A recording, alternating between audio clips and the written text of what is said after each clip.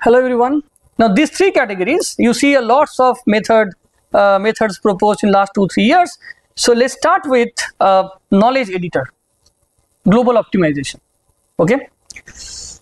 So I think this is one of the first papers in knowledge editing way back 2021. The high level idea is you have this pre-trained large language model, right? And you have another network which we call hyper network or knowledge editor. This is another neural network method, right? And what is the purpose of this knowledge editor or hyper network?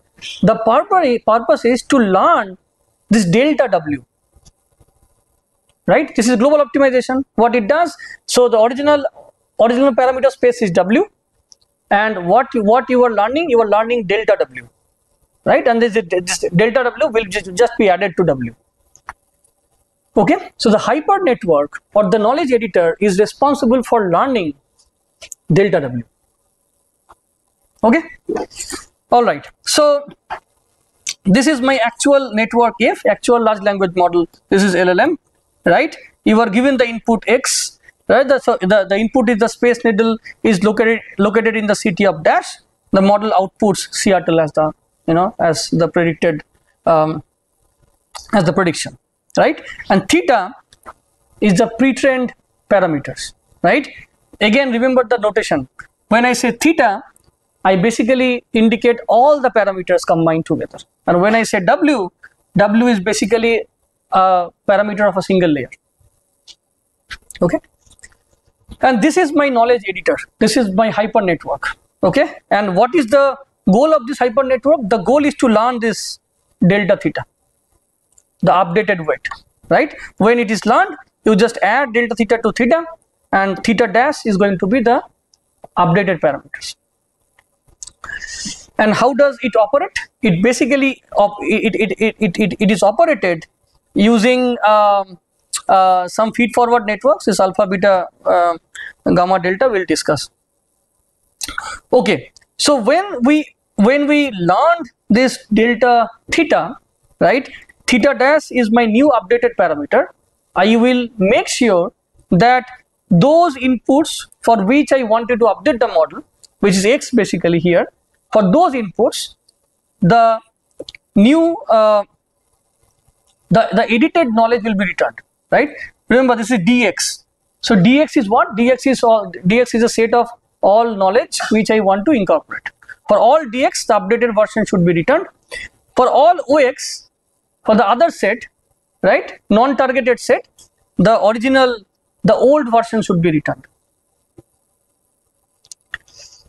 Okay, so now let's discuss this hyper network, which is, as I mentioned, it's a bit complicated. Let's focus on this. So the hyper network is a normal neural network. Okay, I will tell you what are the components of this hyper network, but think of it as a black box neural network, right, whose parameters are phi. Okay, you need to learn this hyper network, you need to train this hyper network, right? When we train this hyper network, what is the objective function? The objective function is this loss. So you have, now this is your original LLM F, pre-trained LLM, right? This is the hyper network, we call it G, right? Parameters are phi, parameters are theta here. Okay, so now what is Px? Look at this objective function carefully. Px is the paraphrased version of all the edits that you want to incorporate. Px can also be Dx when there is no paraphrase, right? So for all the original and the paraphrased version of the input X cap, right, I want the model to return the updated output A, right? So I want this LLM to return the updated output A, right? If it is unable to return, then we'll have some loss. We'll have some loss here. Okay, so this loss will be backpropagated. So I would like to minimize the loss of the original LLM, right, such that, now think about it, when we when we and what is the target here? The target here is to essentially train this G, right, to learn these parameters 5, right? So what is the constraint? The constraint here is as follows. The constraint here is this loss is computed with respect to Px. There is another set Ox.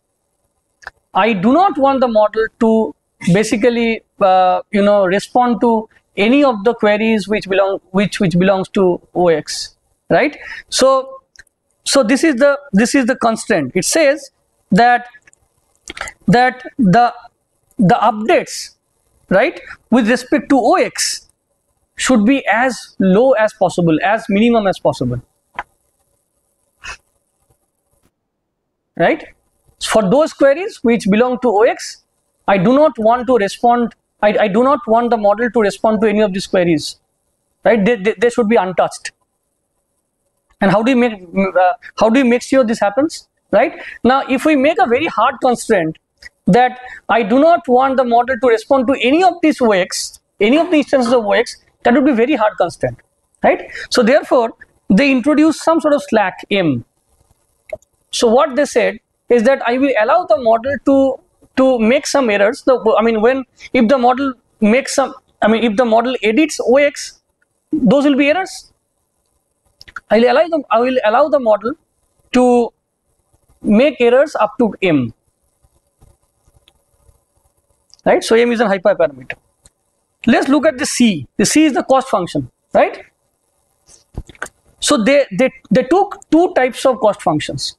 The first cost function is just a KL divergence, right?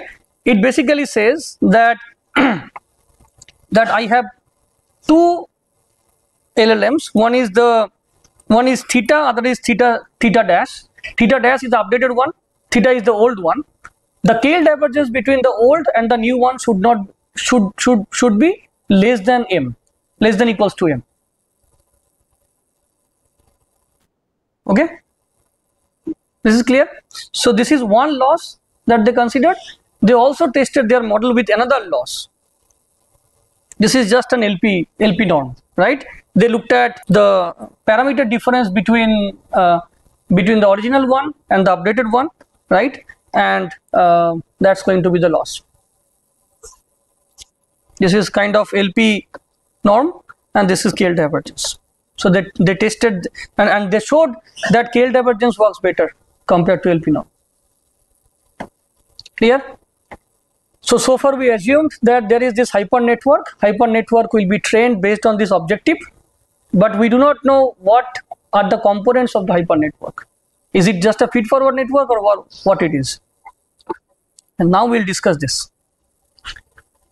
So the hyper network or the knowledge editor consists of multiple components. Okay. Now this is a hand-drawn. I'm very lazy in drawing this figure, so I drew this by hand. It's a hand-drawn figure of this hyper network.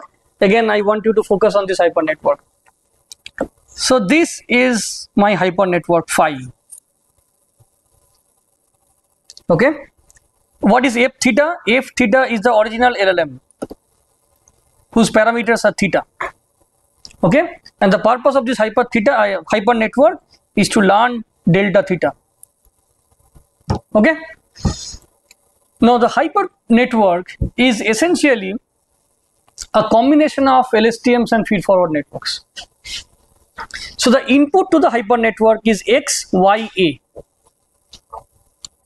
What is X? What is Y? What is A? A is the object that you want to update. X is the input prompt. So we first get the embedding of this one. We pass it to through a by LSTM. This is a simple by LSTM followed by a feed-forward network. So after this feed-forward network, we get an embedding of this triplet X, Y, A. This H, right? Now this H is a single vector, right? H is now fed to 4 different feed-forward networks: alpha, beta, right, gamma, delta. Forget about this eta for the time being. Alpha, beta, gamma, delta. these are 4 feed forward networks, and I will tell you the purpose of these feed forward networks later. First understand the architecture and then I'll discuss the purpose of this feed forward network. Okay, so this H will be fed to 4 feed forward networks: alpha, beta, gamma and delta. This feed forward network will produce a vector, right, corresponding to H. So the vector that will be produced by this alpha feed forward network will be passed through a softmax. This is a softmax. Will be passed through a softmax, right? Similarly, beta's vector will be passed through a softmax, right? Alpha's output will be passed through a softmax. Beta's output will be passed through a softmax, right? And this will be multiplied with gamma and delta. So alpha's output will be multiplied with gamma, and this is outer product. Okay. Similarly, beta's output, softmax output will be multiplied with delta. Okay. Look at here. Right. Now, when we multiply a vector, this kind of outer product, 2 vectors outer product, it will produce a matrix. It will produce a matrix. So here this is a matrix. This is also a matrix. Okay. So these are 4 feed forward networks. There is another feed forward network which will produce, which basically the input of the feed forward network is again H, and the output is eta. What is eta? Eta is a scalar. Since this is a scalar, what I do, I will pass eta through a sigmoid, which will make sure that this is between the range, right? So all the outputs of the feed forward networks will be passed through softmax, which will make sure this is output follows the distribution, right? 0 to 1. Similarly, the scalar will be fed to a sigmoid. Okay. Now focus on this component. This is the main part of this model, delta W, that you are learning. Okay. So for this input, the original model, this is the original model. The original model already produced the loss, right? The loss, and this loss, I mean, if you know the loss, you also know the gradient, right? So this is the gradient. Okay. So gradient is what? It is again a matrix, right? It is again a matrix. Now you do not want that. I mean, you basically want to control this update. You do not want that the whatever gradient that is produced will be directly added to the old parameter. You want to control this gradient flow. You want to change certain components of the gradient or certain components of this gradient matrix.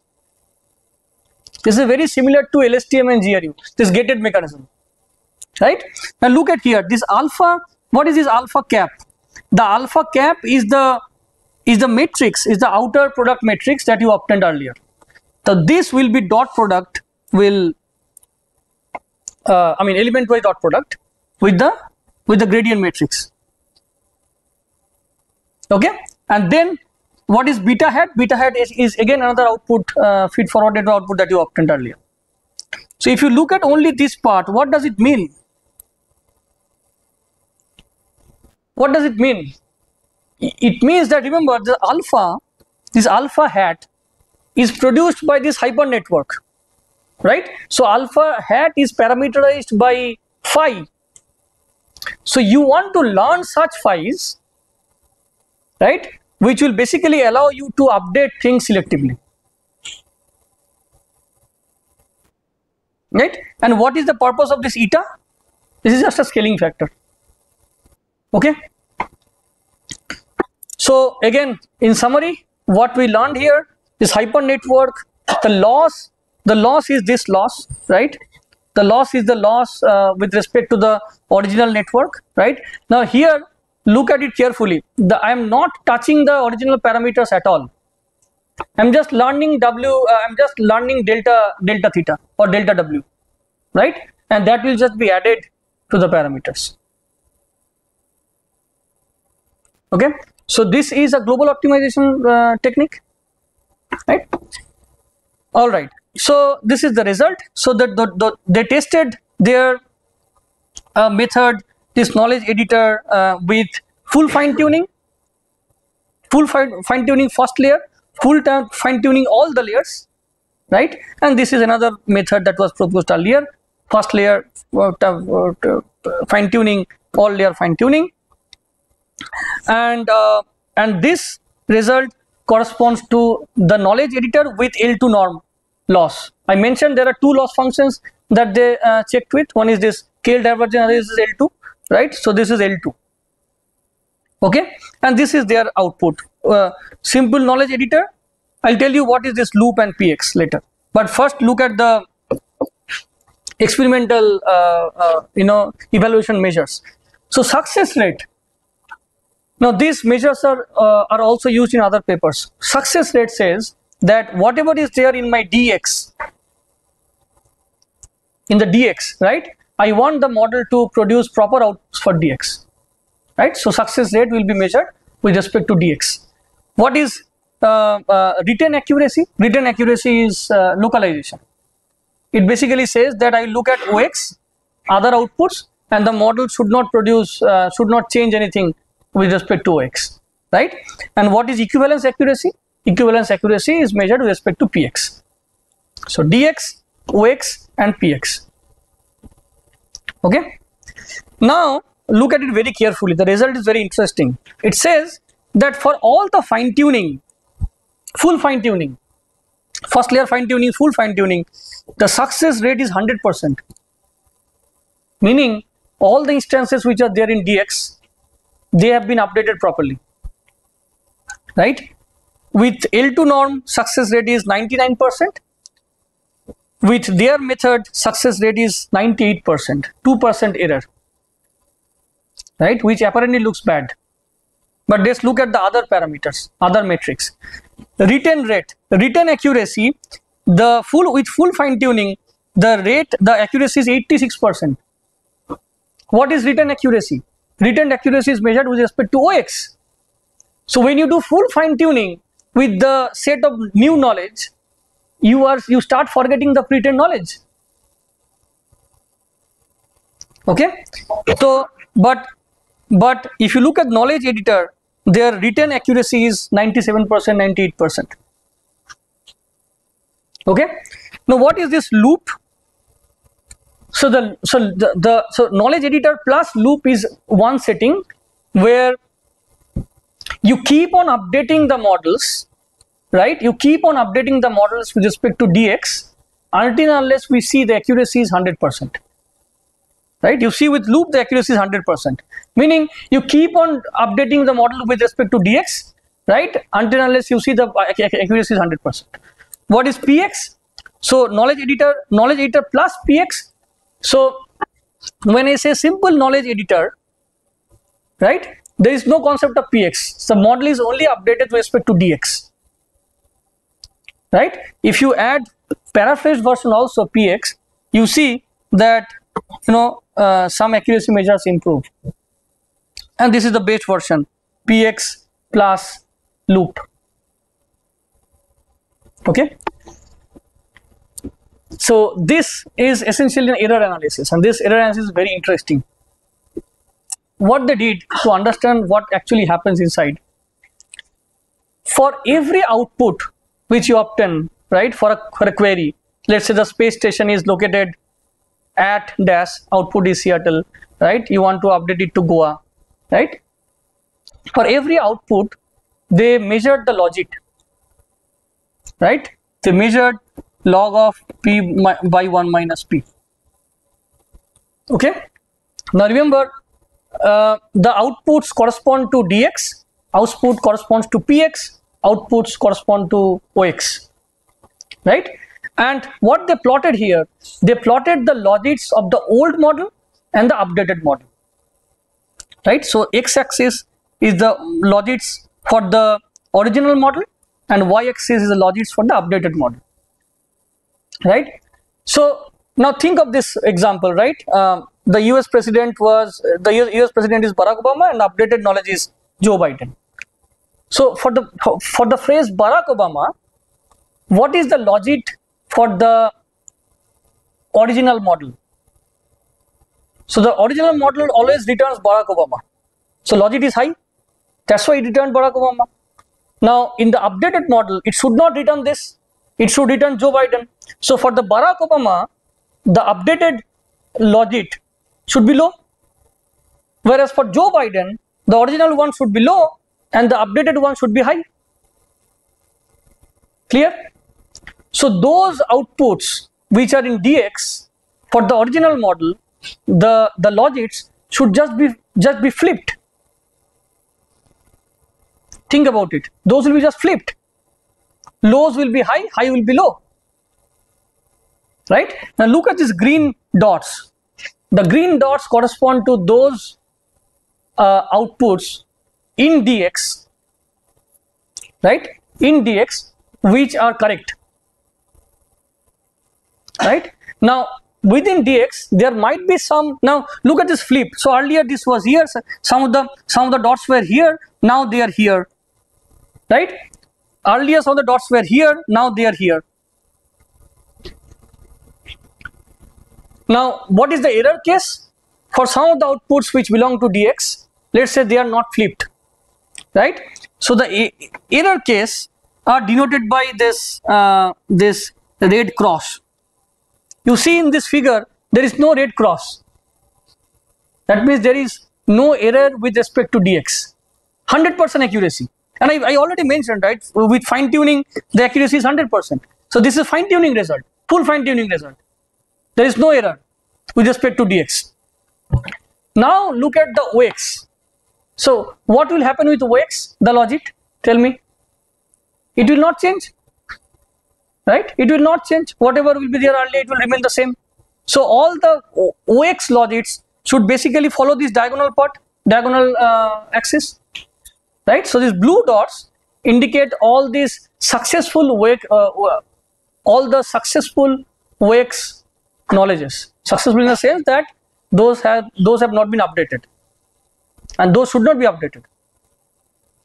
Among these, some of them have also some of them have been updated, and those are the errors, right? And those are denoted by these orange dots. So OX basically has, so in this figure, OX has essentially OX is represented by two colors. One is this blue, other is this orange. Right? Blue are the correct OX output, and the oranges are basically those outputs which have been updated, which should not have been updated. So here the errors are orange dots and red cross. This is for full fine tuning. Now this is the knowledge editor with L2 norm.